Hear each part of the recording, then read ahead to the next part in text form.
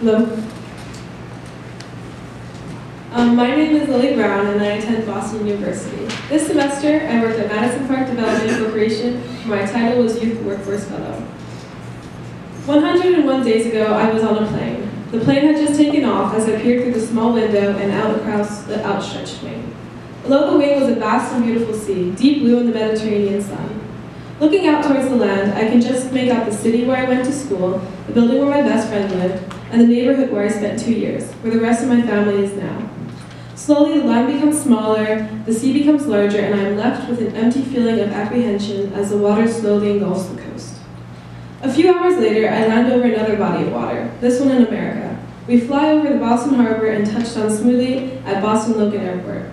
3 days later, I'm alone in my room, in my apartment, surrounded by the lull of the footsteps of my neighbors in a foreign, faraway city. Until now, I had never lived alone in a room that was mine, where I essentially had to take care of myself by myself.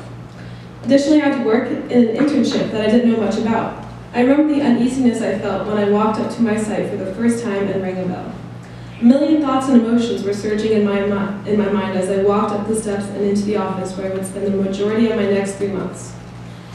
The first word that comes to mind when I look back on this experience is spontaneous. The reason for this is because every day I woke up unsure of where the day would take me. For example, on the 3rd day of my internship, my mentor asked me to go on a live radio show with her. It has 30 views on YouTube. And for my special project, I had to teach a classroom full of kids, something that I would never have willingly done before. When I stood in front of the class of about 20 kids, I remember thinking, how did I end up here? I felt out of place and terrified as the intense gaze of the kids pierced mine. I do not remember much from that lesson, but I do recall that after I finished, I felt confident in my ability to do it again. With this newfound comfort with spontaneity and myself came a frenzy of change. I knew that on the plane over here, I would inevitably morph into a different person as I faced a new life alone. And I was not wrong. The semester was filled with hurdles and hardships that I had to overcome and was forced to work through to endure. Living alone gave me the clarity and ambition to become who I truly wanted to become. I found myself discovering who I was and what was right for me. This experience enticed my courage and instilled in me a desire to do more, learn more, and grow more. By the end of the semester, I learned to trust myself and allow myself to reach further to squeeze past the unpleasantness to truly succeed.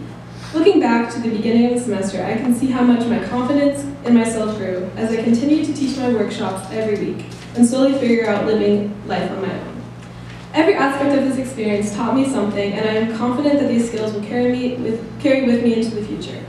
It most certainly was not the easiest thing in my life, and it will definitely not be the hardest. However, this semester paved a path towards my future where I'm excited to try more things and push myself to reach new horizons. I'm not the same girl I was on the plane, but I'm a version of her that she would be proud of. Thank you.